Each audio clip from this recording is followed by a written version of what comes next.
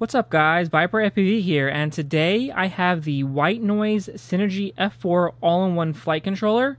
This recently came in the July drone drop that I did an unboxing of a week ago, and I just wanted to kind of do an overview of it, kind of go over all the pins, kind of go over what this flight controller, what its purpose is for, and some of the features it has. So let's go ahead and go over what it comes with first. It comes with this right here. It comes with some gummies and a 4.1 ESC header, two of them.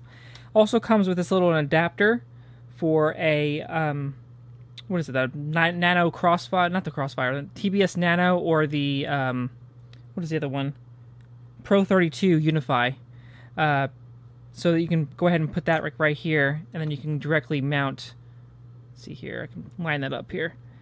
So you pretty much can directly mount your VTX right there, and then still use the pins and everything that it has broken out for you, which is really nice. So really the main purpose of this flight controller is to have something real compact where you can fit your receiver, like your FreeSky receiver, or your TBS Unify, like the full size right here, or if you have like the Nano or the Pro 32 version, you just use this little adapter, put it there, and you're good to go.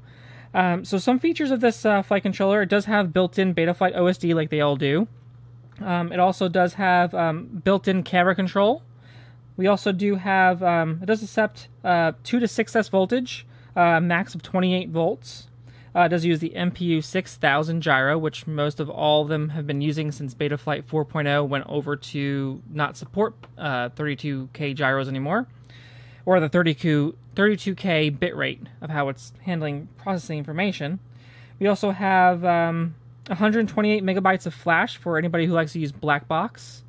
And then we also have, let's see, this is a 30 by 30, so it's a standard mounting of a flight controller. It's not the 20 by 20, it's a standard size. It does weigh 7.5 grams. It does have a filtered 5-volt output for your video. And the dimensions is 37 by 37 millimeters. So pretty much all standard of everything we have pre-existing with Betaflight boards. Now, kind of going over the really special features that this thing has. We have our mounting, like I said before, the receiver and the TBS Unify. It does have addressable LEDs as well. It does have a built-in Tiny's LED reel pit, which you can go ahead and either use it or not. And what you're going ahead and do is you'll wire it. I think it's on the other side here. It's on this other side, and we'll get to that when we go over the overview of the pins.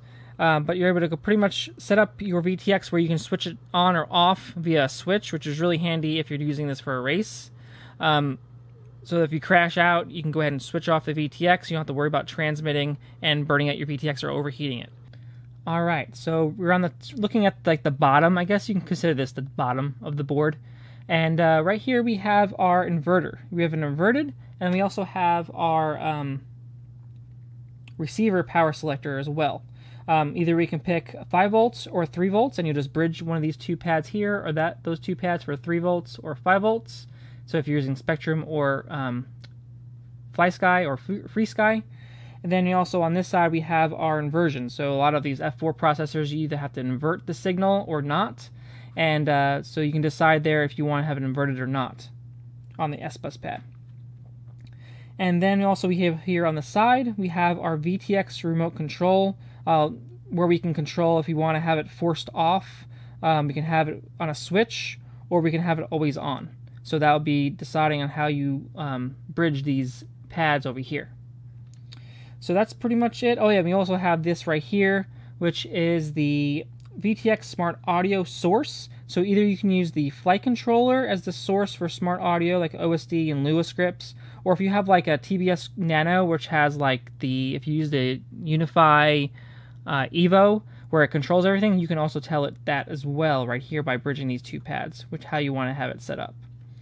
Now, that's pretty much it for this side of the board. You can kind of see all we have like our OSD chip there. We have a really nice big, is this a capacitor? Not a capacitor, but a thing for your OSD to clean up the video signals in the FPV feed, if that is so be it. We also have on this side, let's go ahead and flip it over and kind of go over these pins. So right here, let me go ahead and do it this way so it's kind of like that. Alright, so looking at this way, we have our hookups for our receiver. So if you want to directly mount your receiver using the Crossfire Nano or using the FrSky one, you can even use any receiver with this one. It just depends on how it's wired and how it looks. Like the Nano and also the FlySky will go ahead and directly mount on top of this with some pin headers. So then you can go ahead and just directly mount it there. But if you're using a FlySky, you can just get some wire or whatever. Or maybe if you're using a FrSky one that's not like the XM Plus or the what is that? Like, say if you're using an RxSR or something like that, you can go ahead and just use some wire. You don't have to be exact, but you won't be able to take advantage of the space savings of this flight controller. Then over here we have our TBS Unify Pro, and also we can use our adapter like we went over before. We also have our 4-in-1 pin header right here, so we can go ahead and use a 4-in-1 ESC, which is great. Then over here on the top, we have our minus and plus for our buzzer. Then we have our camera controls up here, camera controls there, voltage. You can either use battery voltage. How you're going to select it would be on the other side of the, what's it call it? I'm sorry, that is not voltage. That is camera in. And then we have our 5 volt, and then we also have our ground. Right here we have another jumper. It's either the boot pins right here, say if you want to boot it or flash the flight controller. And then we also have a 5 volt and ground as well. So this is the boot little thing you push in, and this is the 5 volt and ground for whatever you might need it for, maybe for like LEDs or something like that. And then over here on the bottom we have ground, 5 volts, and a data out. So that might be for like maybe GPS, I'm assuming. If I'm wrong, let me know down in the comments. And then we also have a receive 3 right there. So if you are saying hooking up an external receiver that doesn't like look at this one, you can either use those pads too if you want, or you can just hook it up to receive 3. It's up to you. And then on this side we have data out as well, 5 volt and ground. So I'm really thinking that those two probably are something to do with GPS possibly. I have not wired up a GPS quad yet, but I am working on doing that for my 7-inch build. I am actually do have a video out already on it. So I'm continuing that build soon actually anyway. But looking here on this side, we have like our standard receiver. Ground 3.3 volts, 5 volts, receive 3, or transmit 3. So this will be either 3.3 volts or 5 volts depending on how you bridge the pads on the other side. And then also over here, this little pad up there, we have our receive smart audio, which is more like FrSky's protocol where it can send telemetry or get telemetry data from the flight controller to your radio.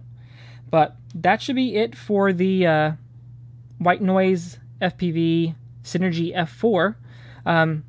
I will leave a link down below to an affiliate link if you want to go ahead and appreciate the channel. If you found this video helpful, go ahead and use that link.